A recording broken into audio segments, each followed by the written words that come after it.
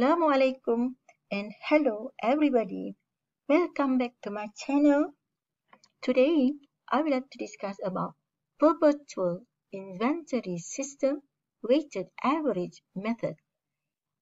The weighted average method means the goods available for sale have the same average cost per unit, or the company computes a new weighted average cost per unit after each purchase.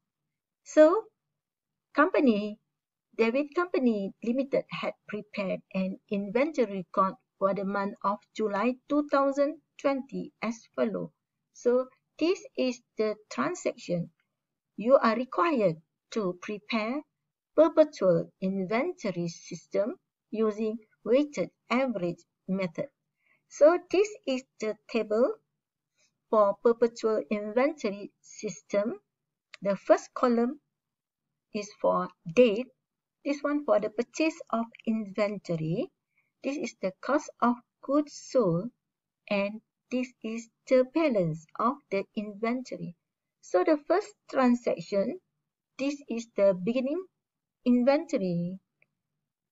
We have 100 units at RM10 per unit. So we have to record in the first row 100. We just record in the balance column 100 units times RM10, then you will get 1000. The second transaction, purchase. The company purchased 80 units with the price RM11 per unit. So we have to record the purchase column 80 times RM11, and you will get 880. And in the balance column, we have to calculate the average cost per unit.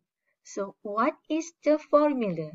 The formula is the cost of goods available for sale, RM, divided by unit available for sale.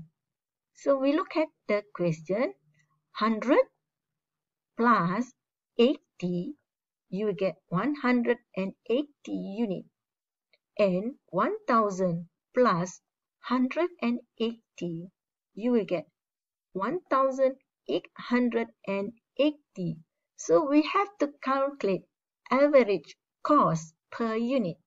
The formula is 1000 plus 880 divided by 100 unit plus 80 unit that we have purchased, and you will get the new cost. This one we call average cost per unit. We have to calculate average cost per unit after each purchase.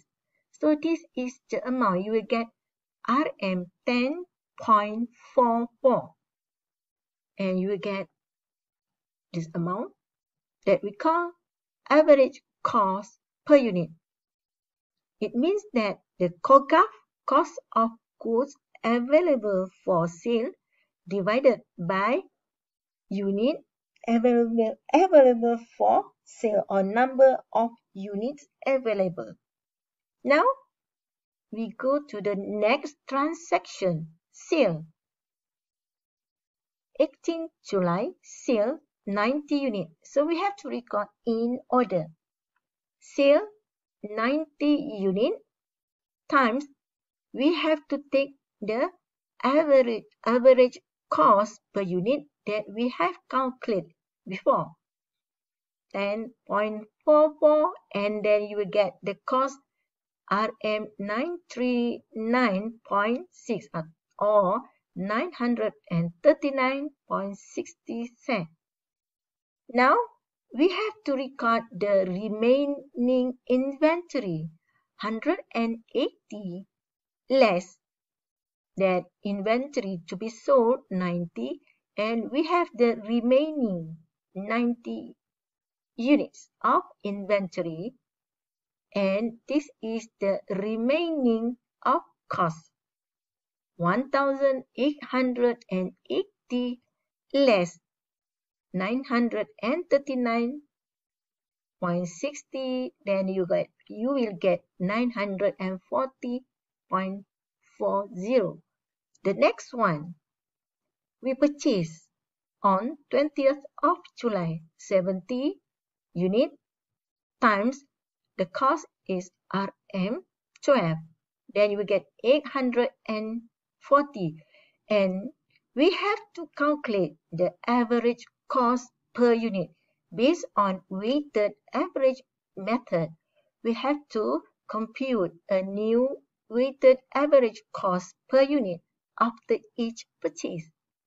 So how to calculate? This is the formula. 940 plus this one 940.40 plus 840. Where do you got 840? This is the first inventory cost plus the purchase, another purchase 840. Then you will get the total 1780.40 divided by unit, 90 unit plus 70 unit. That we call number of units available. So you get 160. So the total or the average cost per unit is 11.13. So the next one, this is for the transaction of 20th July. Now we go the last transaction, 27 July, sale. The company sells the inventory 50 unit.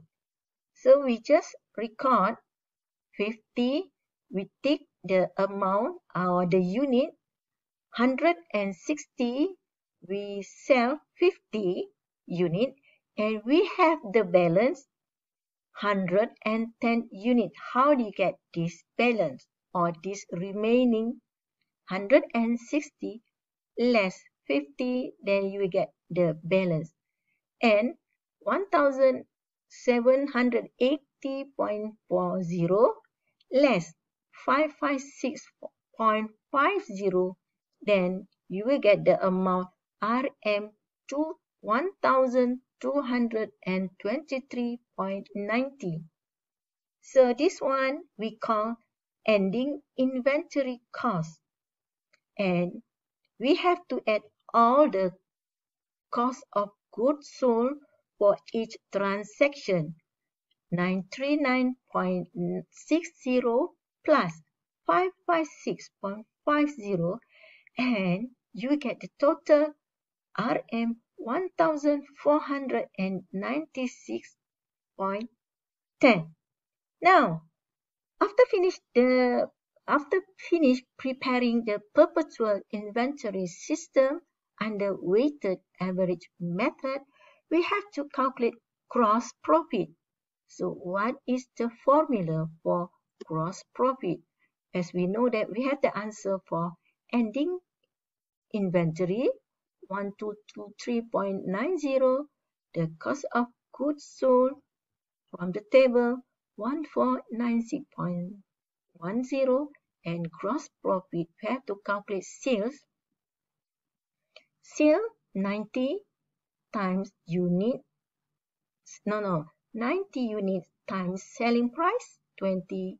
You get 1,800, and the second unit sold is 50 units from the question times 20 for selling price. You get 1,000. So this is the total sale. So sale less cost of goods sold, then you will get gross profit 2,800 that you have calculated for sales less 1,496.10, then you got gross profit RM 1,003 103.90. That's all. Don't forget to subscribe, like, and share.